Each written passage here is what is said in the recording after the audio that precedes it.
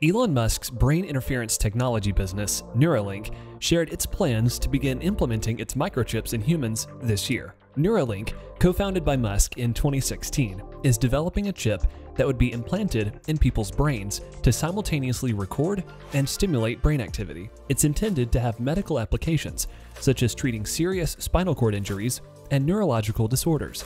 The entrepreneur is, quote, cautiously confident that the implants will allow paraplegics and quadriplegics to regain full bodily functionality. He went on to say that the company's requirements for implanting the brain-computer interface device are greater than those set by the FDA.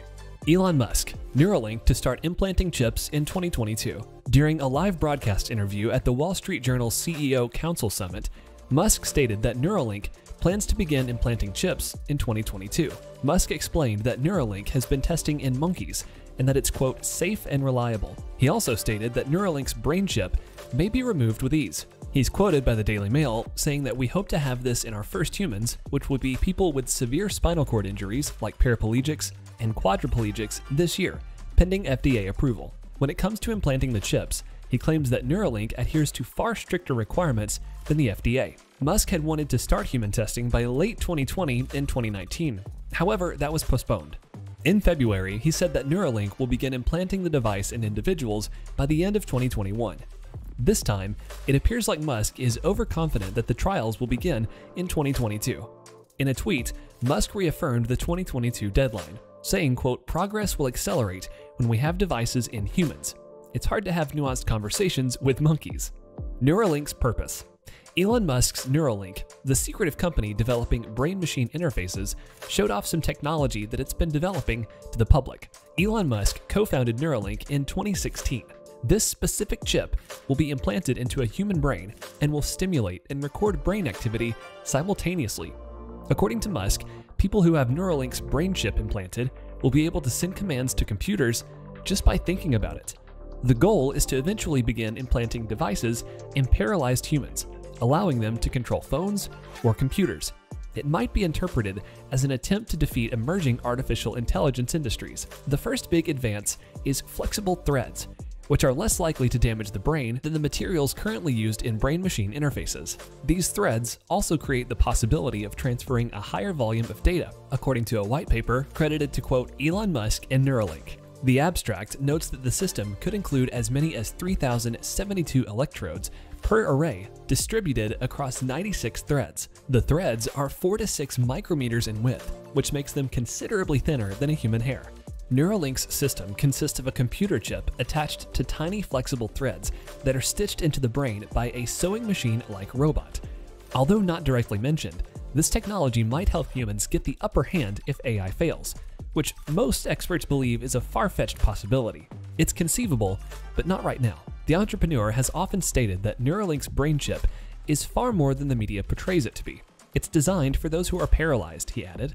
Simultaneously, it permits people to extend their skills. In addition to developing the threads, Neuralink's other big advancement is a machine that automatically embeds them. Musk gave a big presentation of Neuralink's research, though he said it wasn't simply for hype, saying, quote, the main reason for doing this presentation is recruiting, asking people to apply to work there. Max Hodak, president of Neuralink, also came on stage and admitted that he wasn't originally sure that the technology was a good idea, but that Musk convinced him it would be possible. Neuralink's brain chip also has been discovered to have medical uses. Musk stated that the chip they're working on will be effective in treating spinal cord injuries, Parkinson's disease, and neurological ailments. In February, he stated that Neuralink might begin implanting technology in humans by the end of 2021. Musk stated in 2019, per The Verge, that Neuralink aimed to start human testing before 2020. In April, Neuralink tweeted a video showing a monkey using a Neuralink gadget to play a video game. The device in the animal's brain recorded information about the neurons firing while playing the game, learning to predict the movements it would make. Along with helping people walk again, Musk has also said that Neuralink could help cure addiction and depression. In a tweet posted in July 2020, the billionaire answered a tweet from other users asking if the implant could retrain the part of the brain linked to the ailments. In May 2020, Musk spoke on the Joe Rogan podcast to discuss how Neuralink is set to have a version of its brain implant ready, quote, within the year. Musk explained that the process involves removing a chunk of the skull. Robots then insert electrodes into the brain and the device into the hole, only with a small scar left behind. The full or partial paralysis of the arms and legs is known as quadriplegia or tetraplegia. He also revealed that the technology could develop into a full brain interface in just 25 years, which would enable symbiosis between humans and AI. Regarding this, Musk said, quote, "You wouldn't even need to talk." On the lighter side of things, Neuralink in 2020 said it was working on an interface that will allow the wearers to stream music directly to the brain. On Twitter, Musk had responded to a query and said that Neuralink's technology would allow people to, quote, "listen to music directly from the chips." Neuralink also said in a blog post that it would use the $205 million raised to further develop its technology, which would allow quadriplegics to operate digital gadgets with their minds. The first person with spinal cord paralysis to receive a brain implant that allowed him to control a computer cursor was Matthew Nagel. In 2006, Nagel played Pong using only his mind.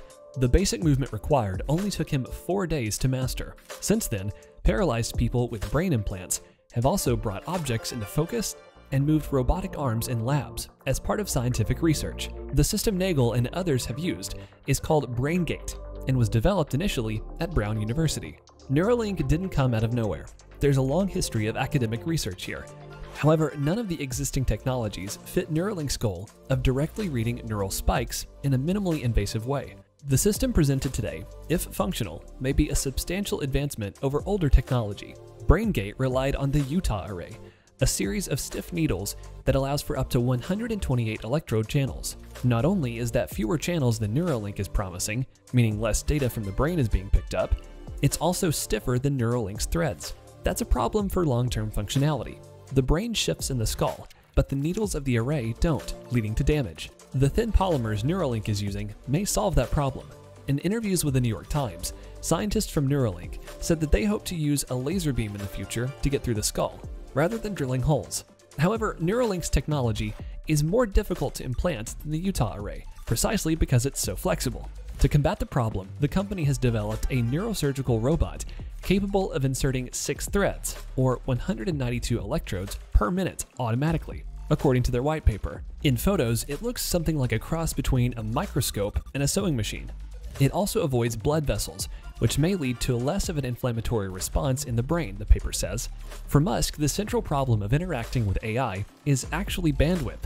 You can take in information much more quickly than you can push it out via your voice or your thumbs, but you're already connected to the machine, an idea most closely associated with philosopher Andy Clark.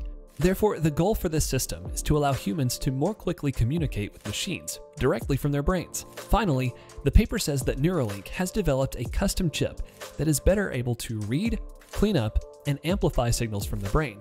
Right now, it can only transmit data via a wired connection. It uses USB-C, but ultimately, the goal is to create a system that can work wirelessly. That wireless goal will be embodied in a product that Neuralink calls the N1 sensor, designed to be embedded inside the human body and transmit its data wirelessly. It may read fewer neurons than the current USB-based prototype. Neuralink intends to implant 4 of these sensors, 3 in motor areas and 1 in a somatosensory area. It will connect wirelessly to an external device mounted behind the ear, which will contain only the battery. Some sources say that it would be controlled through an iPhone app. Neuralink isn't the only company developing brain interface technology. In July, a 20-person biotech firm called Synchron obtained approval from the Food and Drug Administration to start human testing. Now that you've watched the video, let us know what you think about Neuralink and all its possibilities. Thanks!